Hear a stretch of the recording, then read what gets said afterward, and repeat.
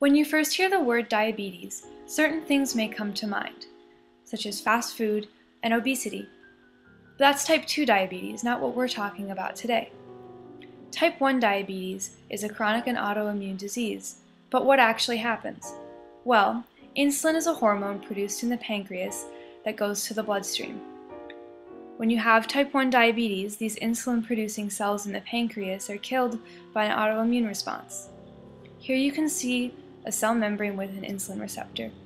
Usually, under normal functioning conditions of insulin will bind to the insulin receptors and set off a chain reaction inside the cell that will allow glucose to enter.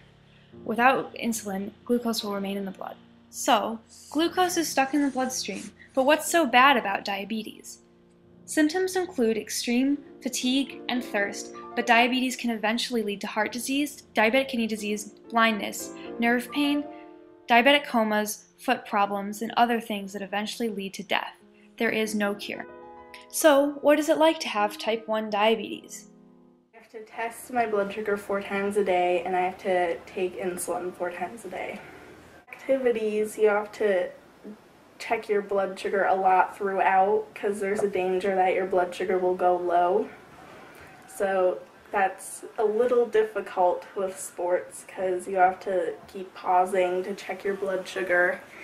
And in daily life, I would say mainly it's hard like before meals. This is my meter. And basically, it has a meter and you put a test strip in, and then it turns on and you prick your finger and the blood goes in and it like shows you the number of your blood sugar. I'm at 162, that's a good number. This is my insulin, and basically there are 3 methods of taking your insulin for diabetic.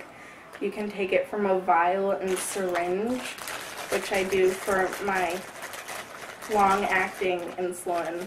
It's basically just the vial and syringe, and then there's a pen where you the insulin is in here and you dial the insulin, and then you take a needle and you screw it on and you take off the cap and the needle's there and you just push the button and it goes in. And then there's an insulin pump. This is my glucagon, and it's basically like an EpiPen, I guess, for diabetics. If your blood sugar goes really low, this is for like if you're unconscious on the ground, or if you're like you don't know what's happening and you can't like drink juice or eat any sugar like willingly. And basically it has like a big syringe, and you just put it into this like vial of powder and you like roll it up so the liquid like mixes in with the powder, and you put it back in the syringe and like put it in the person and you call the hospital after that. In the United States, there are 3 million people with type 1 diabetes, and an additional 15,000 are diagnosed every year. Between 2001 and 2009, the population of type 1 diabetics under the age of 20 rose by 23%. A diabetic teenager's yearly healthcare costs are about $7,500 more than an average teen's.